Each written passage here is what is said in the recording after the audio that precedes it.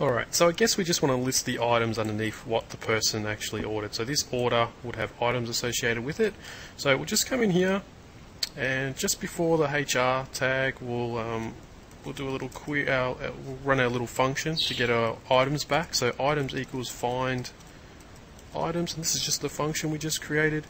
And of course, we want to find the item by the order ID. And of course, that order ID is just coming from inside here, passing into there, getting back the items, and then we can just easily do a for each loop.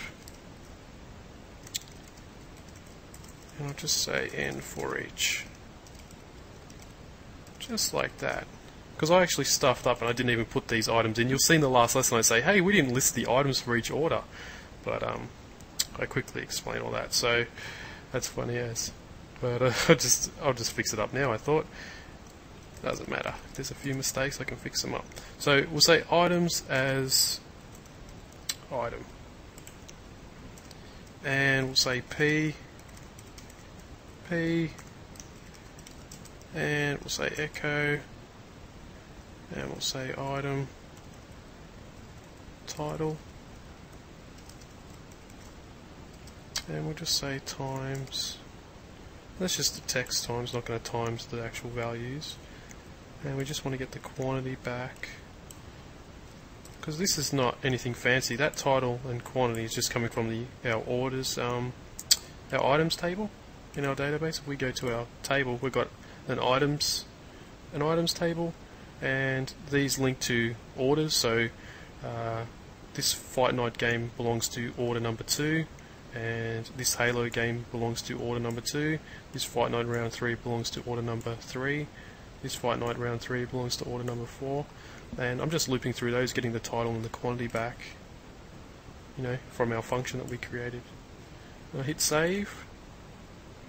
Actually, what I'm going to do is I'm going to end. I haven't got a bold tag ended somewhere here. See that? I haven't got that closed off, so I'm just going to do a / on that. I'm going to hit save.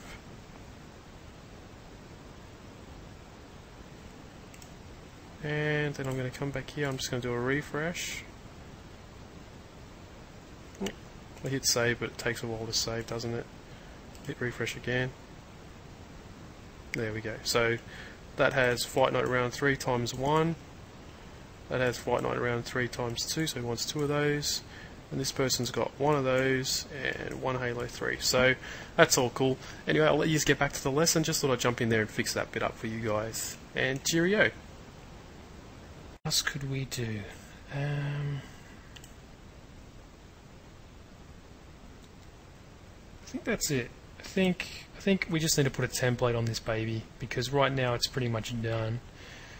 It's right to go. Like if you had a client and you were like, finished your cart, maybe there's a few things we could fix, I don't know really, but it's so simple, this cart. You don't want to overwork it, it's a couple hours work and you've got a full system going, which is pretty damn cool. Yeah, I think that's it. I think that's all I'll do for this. I think that's it's done, unless we'll just have a look at our DB functions. Just want to check if I've done any without MySQL escape string. I know I did.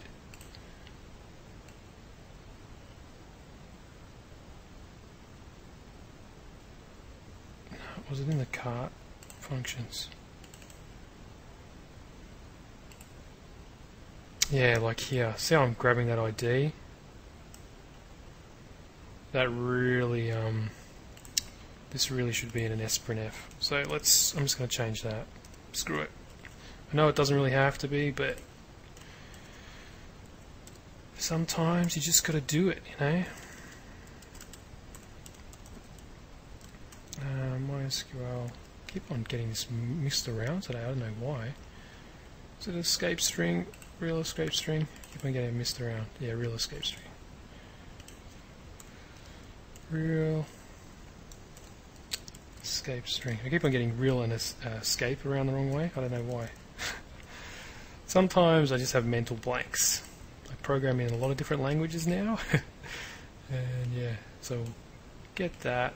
throw that in there, turn that to an S. Yeah. Yeah, and I'll save it. Make sure it all works.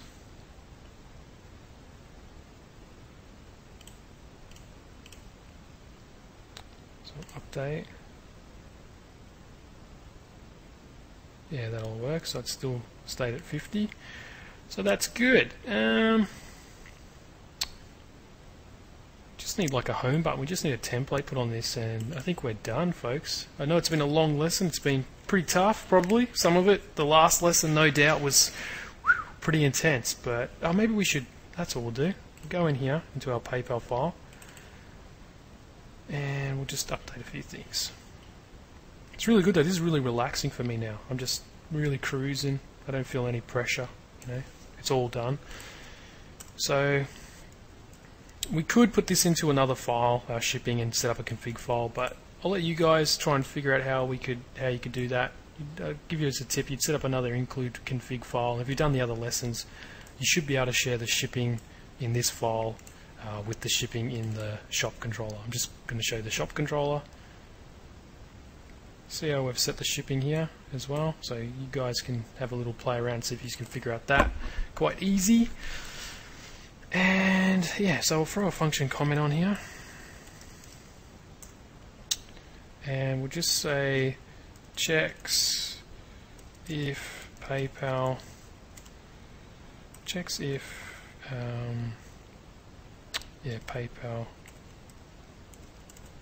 PayPal trans ID is already in database.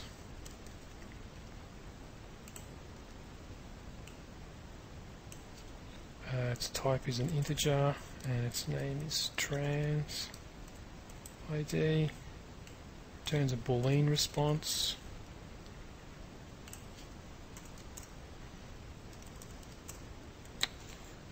Checks to make sure that payment amount, PayPal payment amount is correct. Variable is integer. Shipping. Got another variable as well on that function, so I'll just throw that in as well. Integer, say params, and that's an array.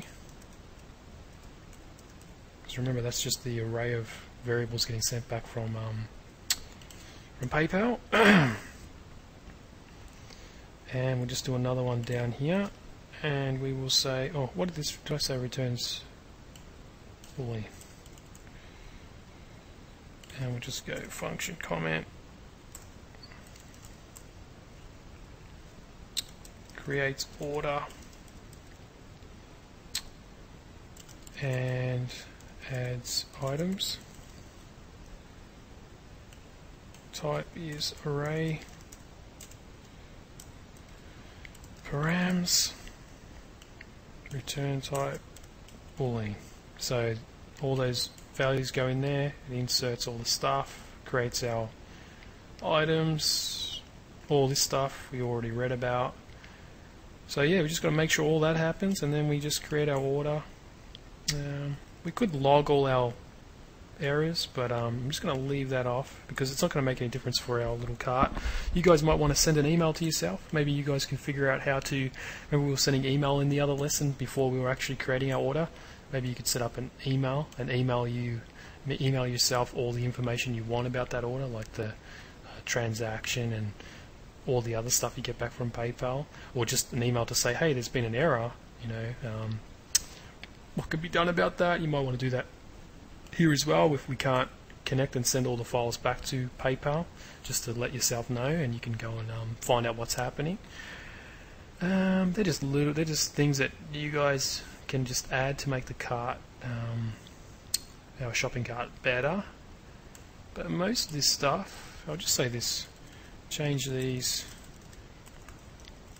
to your PayPal settings. I'll hit save.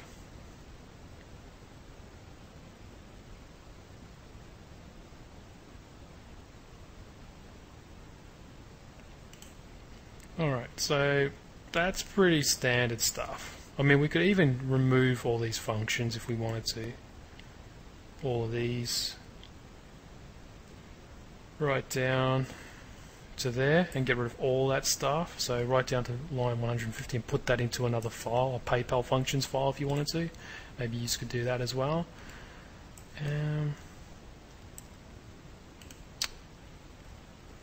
Yeah, you guys, yeah, we've done. I think you've done well. If you followed along this whole lesson, yeah, I think it's been good so far. So hopefully, I know it's been tough some parts, but you know that's how sometimes things go. But next lesson, we'll just put our template on it, and we'll just look at it and be like, yeah, we did it, and be happy with what we did. And yeah, we'll do a little happy dance maybe. But thanks so much for your company. Yeah, it's been good. I'm enjoying this. So next lesson, I've got to finish this off because you always got to finish the job. So that's what I'm going to do. Finish the job. So I'll see you at the next lesson.